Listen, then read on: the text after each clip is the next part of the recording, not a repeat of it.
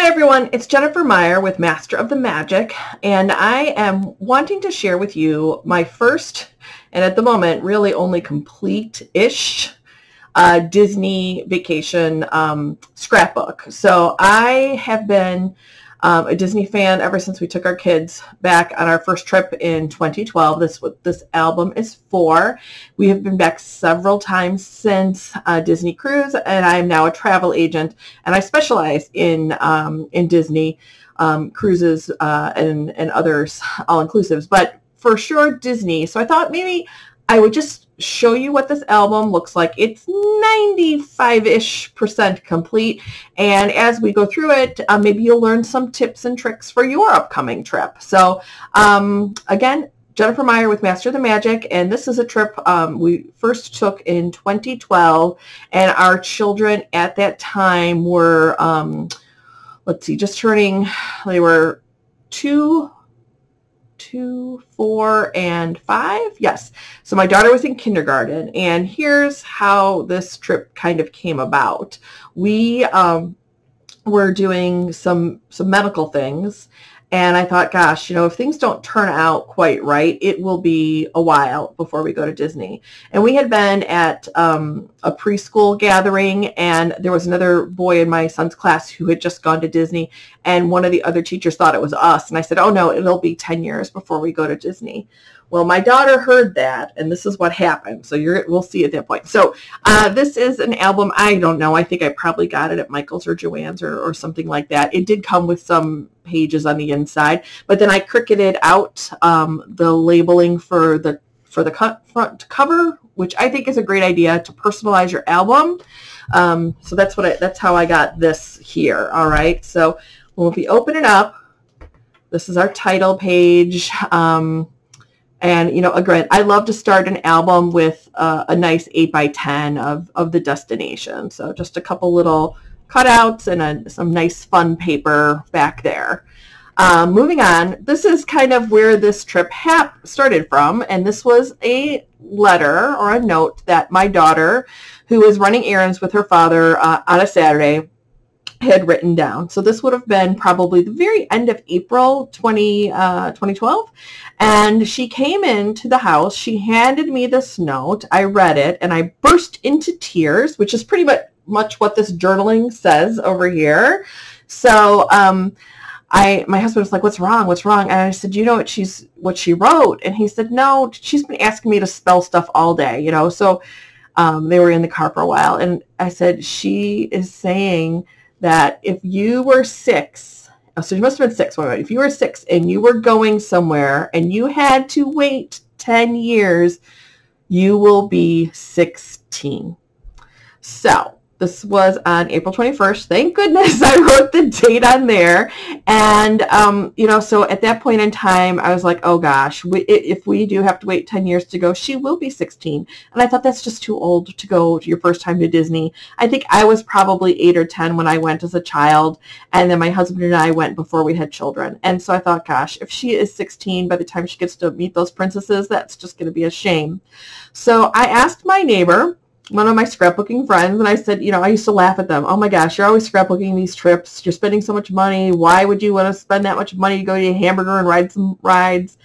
And I said, you know, this is what's going on. And she's like, you should go. And so literally we booked our trip and we went. I called my doctors. They said, this is fine. You just have to be back by this date. And it was great. So we booked it and we went 13 days later. It was great. So this was the letter that she wrote us, and then we kind of told our kids, and my husband, Costco, at the time anyways, had these art prints that you could print, and they were no more, it was the same price as an 8x10 print, so like it's like $1.99 or something like that.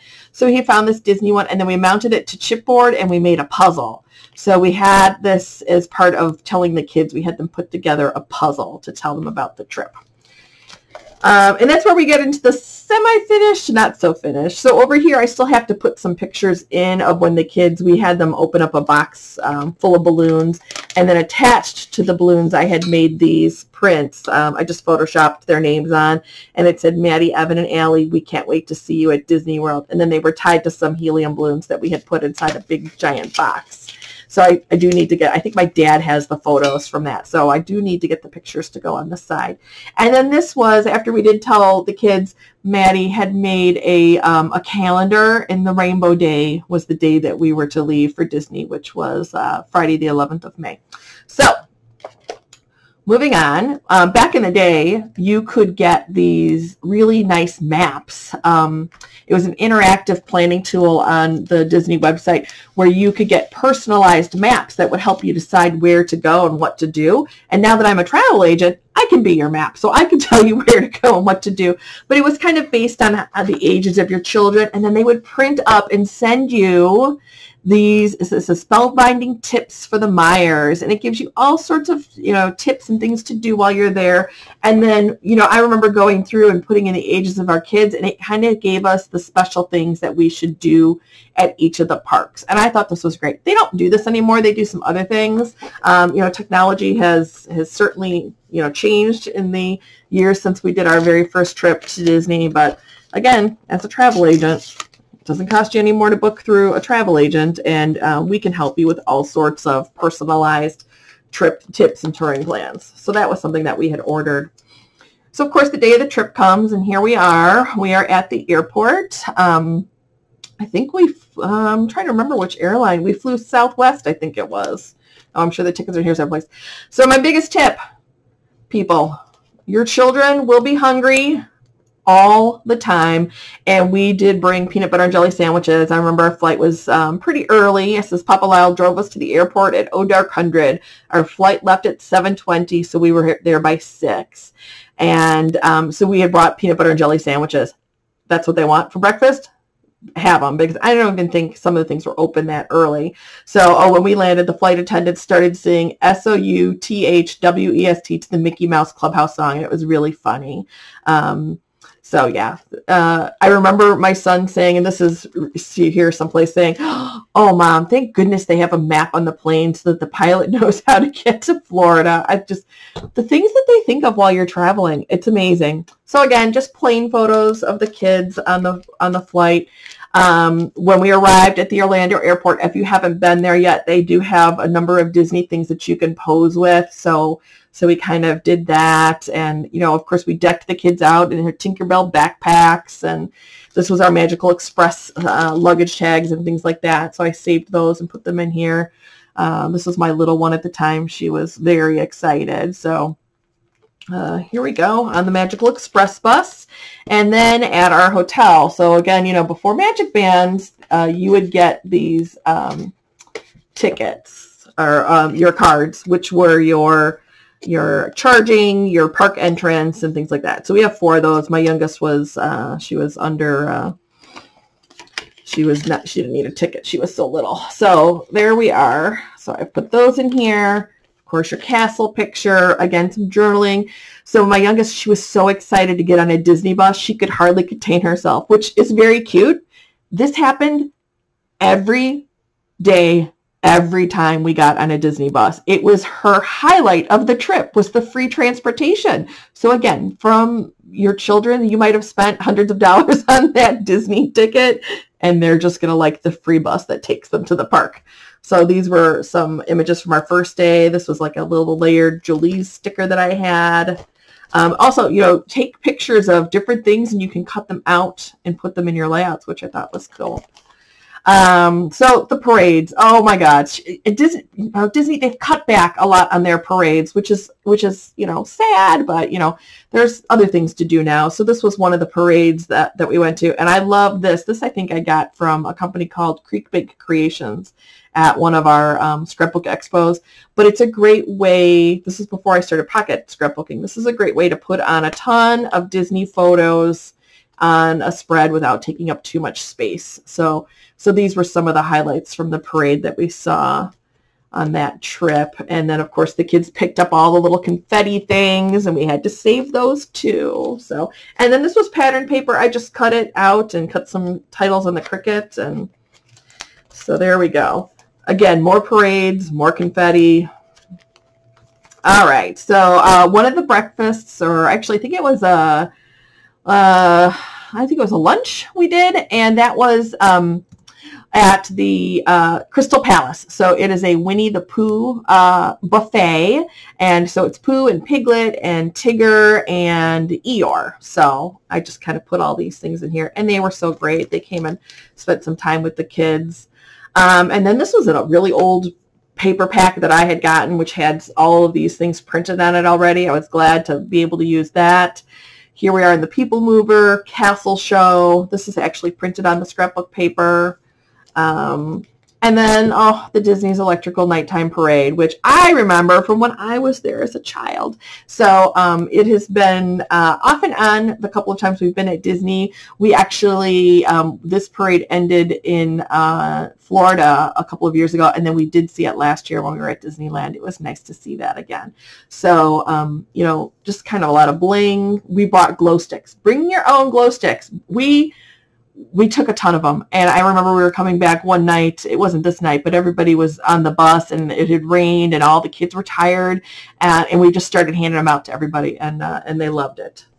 So let's see. So this was another character breakfast. We were over at the Grand Floridian, and this was such a magical day. We got on our bus from our resort, which was All Star Movies, and we asked the bus driver when we got in the bus how we would get over to the Grand Floridian, which is very easy to do. You really just get off the bus and you can get on the monorail. And he just said to us, he goes, you know what? I'm going to take you right there.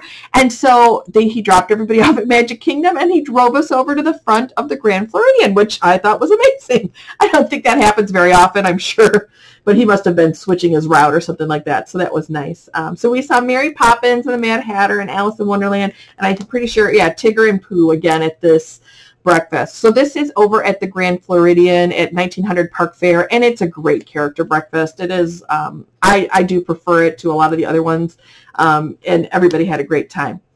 So while we were at the Grand Floridian, we had decided we would surprise the kids with their own spending money that they could buy. We were hoping that they would want to buy their ears with. And if you go on Disney, or I think it's called shopdisney.com, they have hundreds of different gift cards that you can get. And they ship them to you for free. I think they ship them all. This was like it came in a card. So I kind of picked ones for each of the kids. One was, she loved Belle, so we got her all the princesses. The other one really loved Cinderella, and she ended up getting Cinderella ears while we were there. We happened to be going over Mother's Day, so I gave myself $25 on a Mother's Day gift card. My husband and I, on our first date, we watched Lady and the Tramp, so I got that one for him. And my son is a goofball, so he got something with Goofy. But just know, if you wanted to give somebody something to take on a trip or to spend on a trip, this was, it's a nice way to do that, and you can get something really unique for them. They had Father's Day. They have all sorts of celebration ones. So we gave them to them after we finished breakfast. We were walking around the Floridian, and we just kind of decided that was the time to tell them that they were going to get $25 to spend. So, oh boy, cut that out on a cricket. Okay, just goofing around from the Grand Floridian. We took the monorail over to Magic Kingdom, and we had a super day. So this is talking about the Astro Orbiter, which is not Fast Pass. So if you want to do Astro Orbiter, do it early in the day. Splash Mountain, which of course turned out to be the kids' favorite ride. And we did not buy the photo package at that time, which I will tell you now you should do that. So this was some pre-printed scrapbook paper that I had in my stash. Teacups, the carousel. The kids just love the carousel, so I just thought this was a great place to put these pictures. Okay, so before the movie Brave was released, we were at Disney World, and so we got to, this is where, you know, I had, of course, consulted all my Disney expert friends, and they said, you really need to go to Story Time with Belle, or I can't remember what it was called at the time, and they told me exactly where it was, and we got there, and I'm like, why is this closed off, and why does it say, why are all these banners for Merit? Like, I don't get it.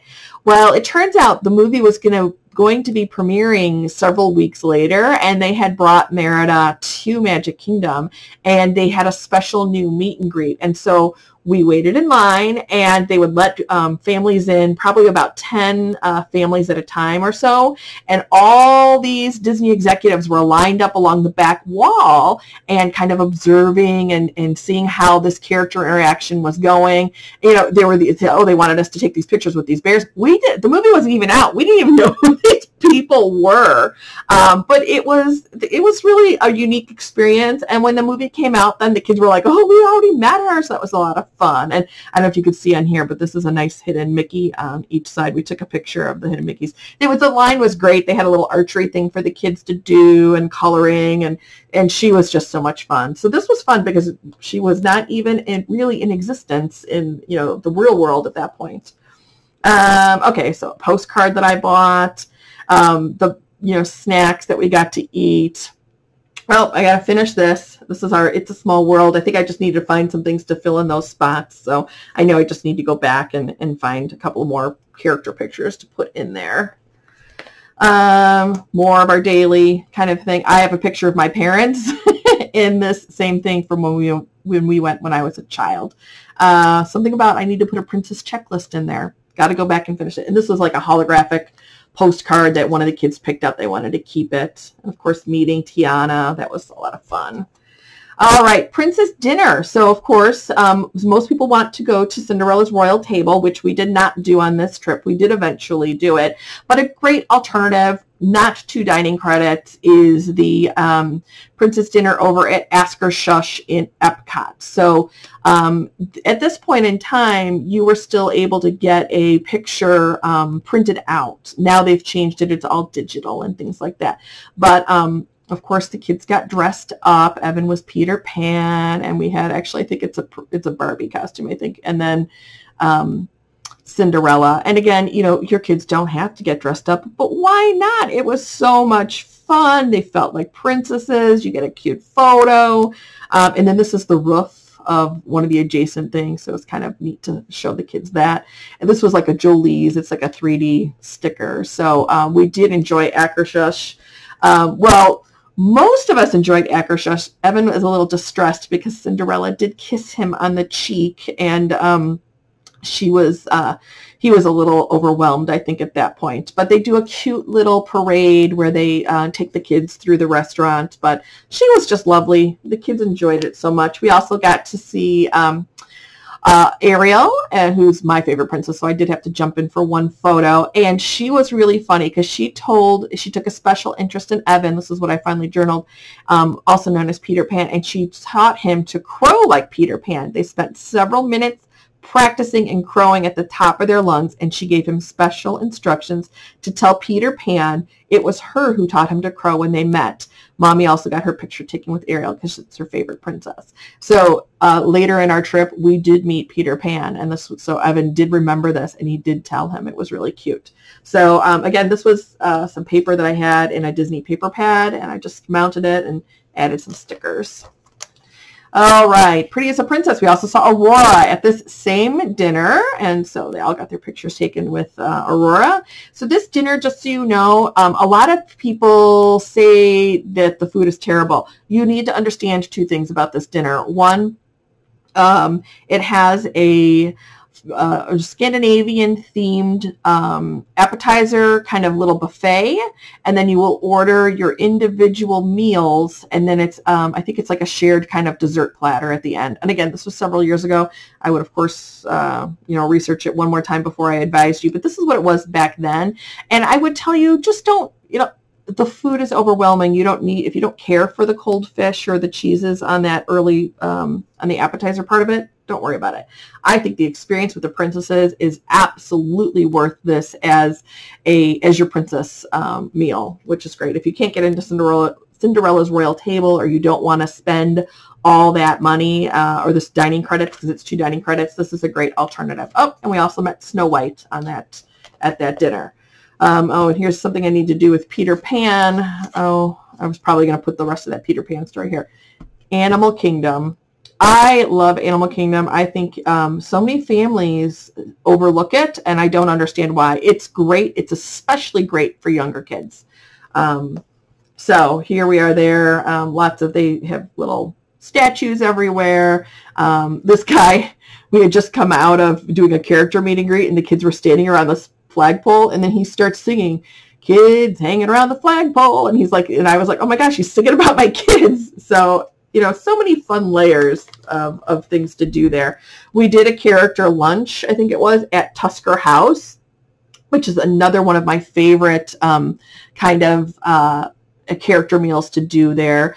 You can do breakfast, lunch, or dinner there. And for lunch and dinner, it does feature some African types of things. And again, it's a buffet. You can get all your kid meals, you know, kid nuggets and chicken and mac and cheese, but there's also some great desserts to try, and they do a little musical thing. So while we were waiting, I think you get your picture taken with Donald Duck outside. They have changed that since then. He does not meet you outside any longer. But every year we go, since we've taken this picture, we take this picture over and over again. The masks are still there, and the kids make their scary faces, and we take a picture.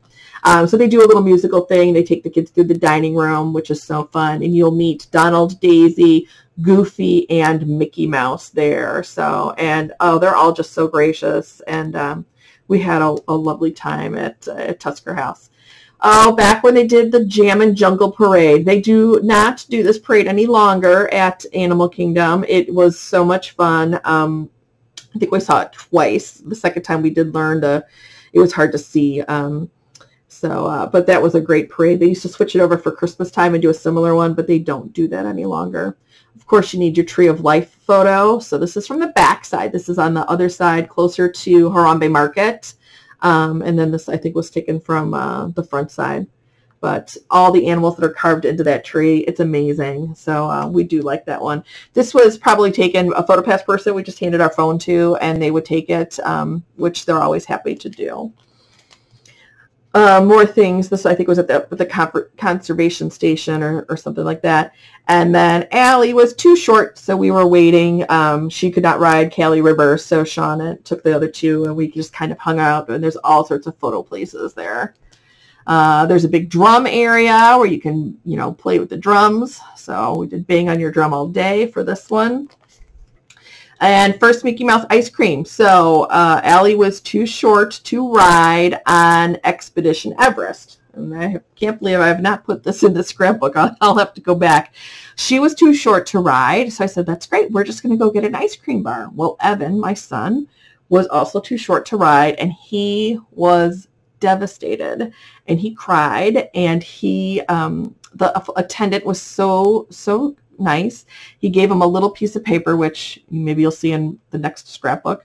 It was a little, like a fast pass, and it said, when you're tall enough to ride this, bring this slip of paper back, and you will go to the front of the line.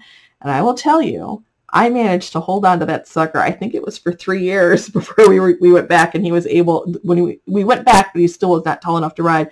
But we went back like 3 years later, and he was tall enough to ride in 2015. So I saved that. We had, of course, scheduled a fast pass for that. So we went up, and he used his little paper ticket, and we got to ride right away, and then we went back and rode with our fast pass. But Allie got an ice cream bar while Evan pouted and cried that he was too short to ride Expedition Everest. All right, one of my favorite things in Animal Kingdom. If you don't go to the Lion King show, oh, I don't know what to tell you. And of course, I probably still need to put a title up here. But this show is fantastic. It is Broadway quality. You are right in the heart of the action. And if you want to figure out how to get to be in the show, like my son was, if you book your trip through me, I will tell you our secret, because it worked every time after this trip. So it's a great show. Another great show also at Animal Kingdom is the Nemo show. And you hear puppets and you're like, oh, this is going to be weird. It's amazing. It's a really great show. So that is the Finding Nemo show. And then we finally go to Hollywood Studios. Back in the day when they had the hat is no longer there. Mickey's Monorail Railway is now in the Chinese theater behind it. And they also used to do a Pixar Pals Parade, which they unfortunately do not do any longer. And of course, the Streets of America no longer there with the Osborne lights. So lots of changes. There was a stunt show that's also no longer there. Evan did not care for it. It was very loud. And the Indiana Jones and the Temple of Doom show, which I will tell you, we have done this later on a trip that I'm going to scrapbook, and they got to meet the characters, and Evan got to have part of Indiana Jones's whip. It was amazing. The characters there are so gracious. So that's a great show to see. We did buffet, which is the Disney Junior Play and Dine. It has since been changed to Mickey and or to Minnie's seasonal. I think it's breakfast is still this, and then lunch and dinner is with Minnie Mouse, and it changes seasonally for the different themes. Because I know we did one once right when they switched it over, and we got to be there for the Halloween one, and she was in her Halloween costumes. So that was a lot of fun. More characters, more autographs. And of course, the Bell Show at Hollywood Studios was a highlight. The kids did love that. It's a great place to cool off, get some ice cream before you go in there, and sit down and watch that show. This was back at our hotel. As I said, we stayed at All-Star Movies. Back in the day, your package used to come with a $5 arcade card, which is probably the only reason why we were in the actual arcade. And we just went for maybe half an hour after one night coming back from the hotel before we went back to our room, which was located in the Toy Story section. It was a preferred section of the hotel, so we were not that far from the main entrance, which was great. The cute little Mickey towels and things that they would leave you. This was the little overview map that they gave us. This was the vacation booklet that comes before your trip. Another one of those lenticular postcards that kids wanted to keep. Allie asleep after we got back. Don't discount spending some time in your room. I know you're there and you've spent so much money to be there and to be in those parks, but your kids do need a break, so do let them have a break. Some little things. They gave us a couple of little characters when we checked in for our first trip, and I actually had brought one from home. And because at that time Allison wasn't officially on the reservation, they thought we just had 2 kids. I'm sure if we'd had 3, they would have given us 3, but I had brought one from home. These are those Cinderella ears that she bought with her gift card. And again, just some more fun photos around the hotel. They have all sorts of little character things that you can stop and take your pictures at. There's a playground. Don't overlook the playground. Kids just want to play at the playground. This was where we were staying, was near the Andy's room. This is what it says up here, Andy's room. And so one morning, I journaled this. Don't forget to journal. You will forget. One morning, Evan exclaimed, "Mom, I had a great night's sleep in Andy's room. We loved the larger-than-life theming of this hotel and the fun playing on the props." So it was a great hotel. I think on our last day, we did meet Donald in Frontierland at Magic Kingdom, so I need to put a headline in here. And then this was the end of our trip. They had put this in our room at one point, and this was just our last morning at Magic Kingdom. She's like a super famous Disney cast member who sings. If you get to ride on her antique vehicle, I will tell you, in the morning, if you get there, they usually only do it before 10 a.m. But if you want to, I know everybody wants to walk down Main Street. You should do it at least once. But you should also get on one of these antique vehicles that will drive you all the way. Oh, this is from the train station. They'll drive you all the way down to the castle and drop you off. There's a fire truck. There's a double-decker bus. There's a couple of other antique vehicles. And it's such a great experience. It's so much fun. I do encourage you to try that. So anyways, that's it. That is from my first mostly complete Disney album. It is more closely done than any of my other ones. It is from our very first trip that we did as a family with the kids. Again, I am a travel agent. I am more than willing to help you plan your Disney trip.